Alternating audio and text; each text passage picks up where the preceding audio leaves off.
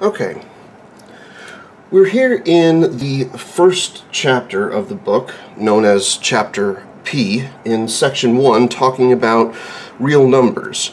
And for now, in this video, we're going to be talking about the real number line, which hopefully many of you are familiar with. Now, most of our answers to the questions in this textbook are going to be something, of the form x equals 3. So they're going to be represented as a point on the number line. But some of our answers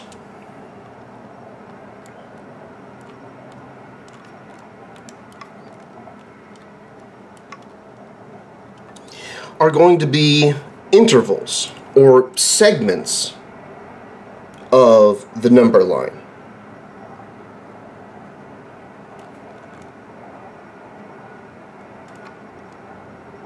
Represented visually, or at least on this number line, as follows.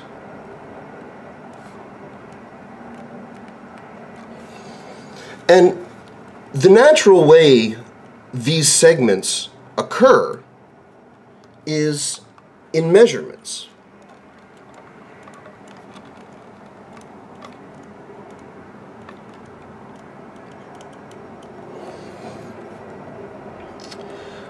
And if I take a look at the number line that I've drawn here,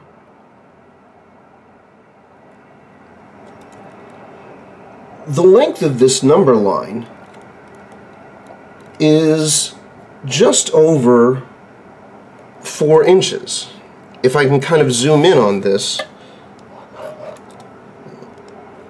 this number line ends somewhere between the 4-inch mark, and this particular ruler has halves, quarters, eighths, halves, quarters, eighths, and sixteenths.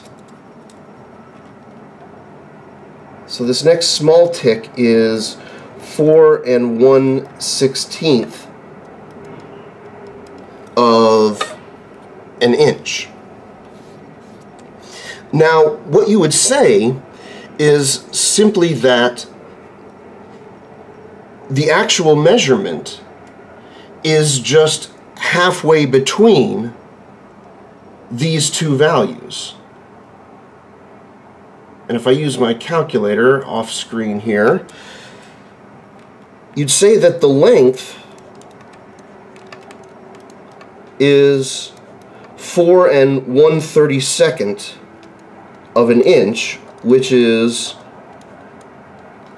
4.03125 inches. But that's not the actual length, because it's not exactly halfway between these two. You can't make an exact measurement. Measurements always come with an error. So we're claiming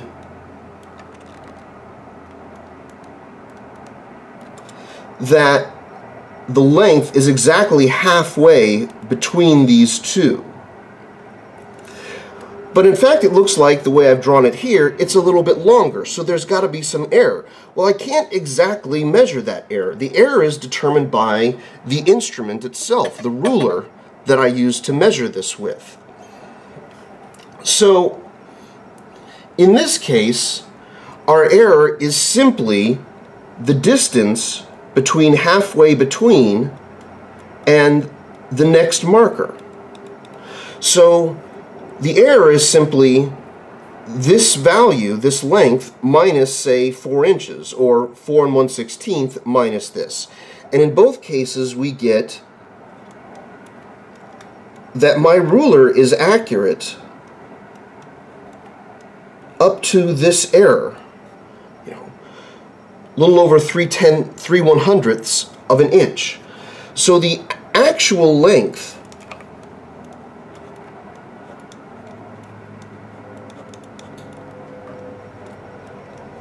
is somewhere between the true length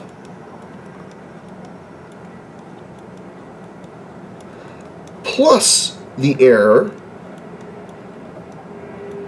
that's the upper bound, and the lowest length that this number line above can have is our claimed length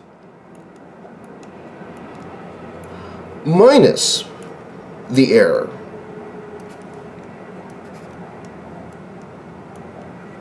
Oops, I missed this. This should have been 0.03125. So 0.03125. That's what the actual length is. And so we quite naturally have an inequality. And really, you come across this every time you do a measurement. You have the actual length, assuming I can spell, you have the actual length, but there's also an error. There's also a the measured length, but there's also a tolerance of error in which the actual length falls. So in the next video, we'll talk about actually how we're going to be using these ideas and representing them mathematically.